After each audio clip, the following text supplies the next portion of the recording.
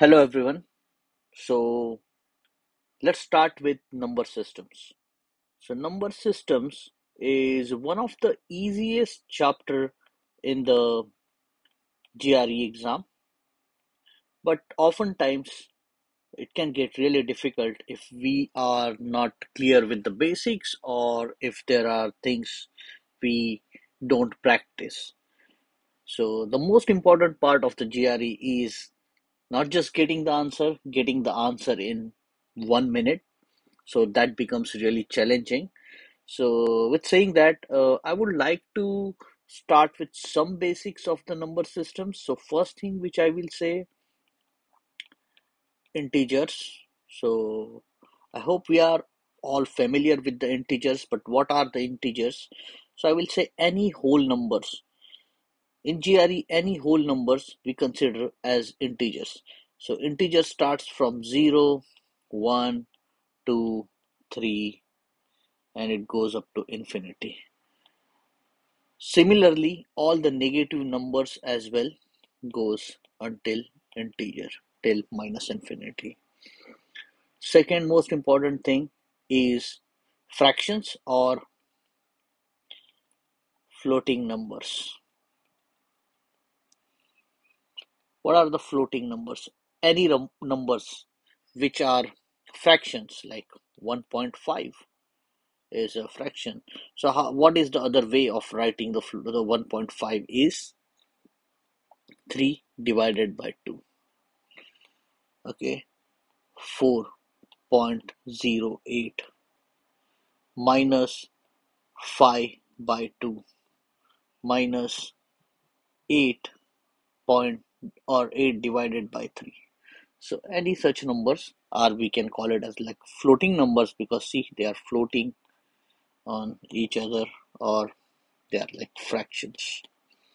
So negative and positive, we are not worried about that. So anything is called floating numbers. So now, as we understand what is integers and what is floating numbers, I will move forward with the third concept, which is again easier. What is even numbers? So, in its simplest form, any number which is divisible by 2 and remainder is 0. Let's take example. So, let's consider 10, which is divided by 2. So, 2 5s are 10. So remainder is 0. If remainder is 0, then that makes 10 as even numbers. So what are the even numbers? So 2, 4, 6, 8, 10, 12, 14, and etc. It goes till infinity. So any numbers which are divisible by 2, and then remainder is 0. The fourth concept will be odd numbers. So what are the odd numbers? So here we saw divisible by 2. So if any number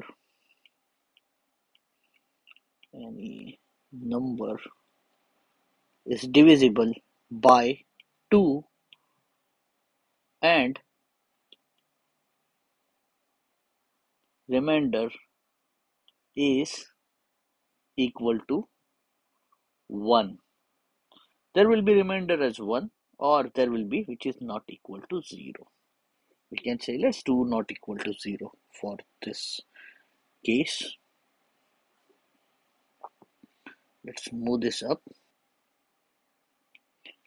Example, let's take number 15 divided by 2. So now when we divide 2 by 15, so we can see 2 sevens are 14. So the remainder is 1. So I will say 15 is not actually divisible by 2, or when we perform the division, there will be always remainder 1. Hmm? is equal to 1. So in that case, odd number becomes, I will say, 1, 3, 5, 7, 9, 11, 13, etc. So now the fifth basic of the number system, which I will say is one of the most important, which is prime numbers. So what are the prime numbers? So by definition, any number which is divisible by 1 and itself. So any number which is divisible by 1 and itself, what that means. So first we have to understand, we know all the numbers like 1, 2, 3, 4, 5, 6, 7, 9. Let's consider up to 11 only for now. So 1 we will not consider as a prime number for now, but if we consider number 2, so 2 is divisible by 1 and by itself. There is no number in between 1 and 2. So 2 is divisible by itself and 1. So 2 is the prime number. What about 3? Yes, 3 is divisible by 1 and itself. So 3 is a prime number. What about 4? 4 is divisible by 1 and at the same time 4 is divisible by 2 as well. And 4 is divisible to itself. So 4 cannot be a prime number.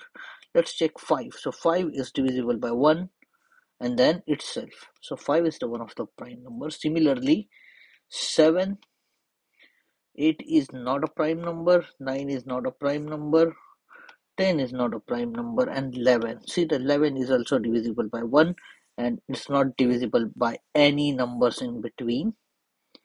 So it's again a prime number. If we go beyond 12 and 13, so 12 is again divisible by 2, 4, 6. So yeah, it's not a prime number, but 13 is again divisible by itself. So it's a prime number. So here we can even do some Google search to check all the prime numbers.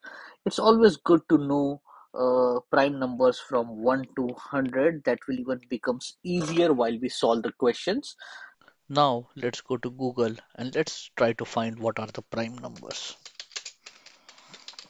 Understanding the prime numbers for 1 to 100 and knowing them, it's the one of the best thing before we start solving problems from the chapter number systems. So let's just open this specific website. Any website can give you the all the information regarding prime numbers.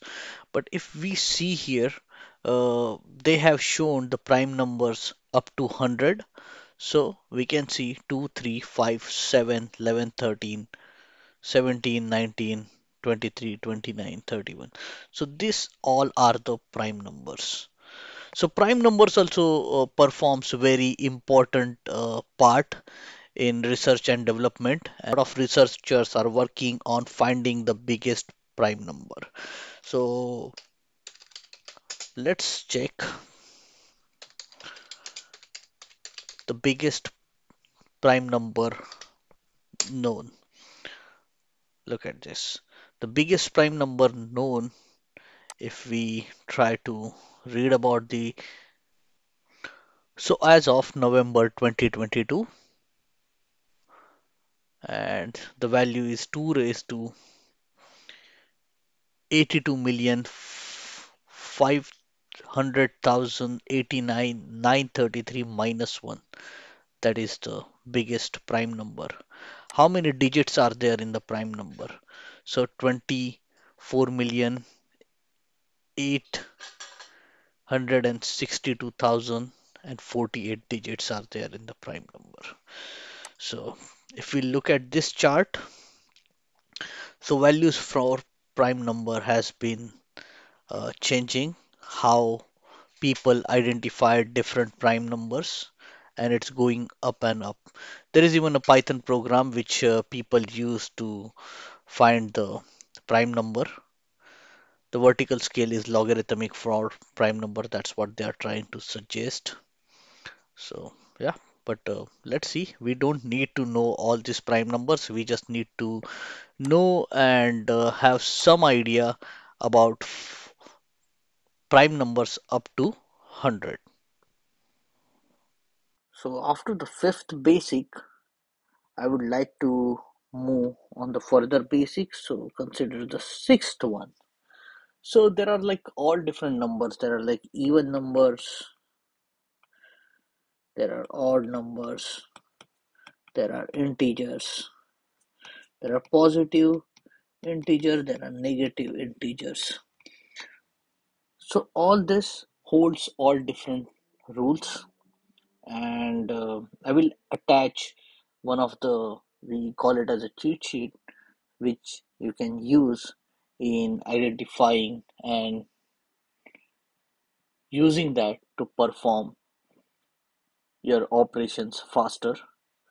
So one of the trick which I would like to mention here is any odd number when we divide by even number, then it cannot be integer.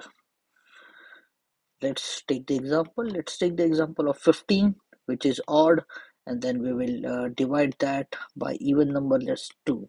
So 2 sevens are 14, then we will have one remainder, and then it will become 10. So 2 fives are 10, so which will become 7.5. So whatever we are saying, it's the claim is correct, and you can try all multiple numbers for that.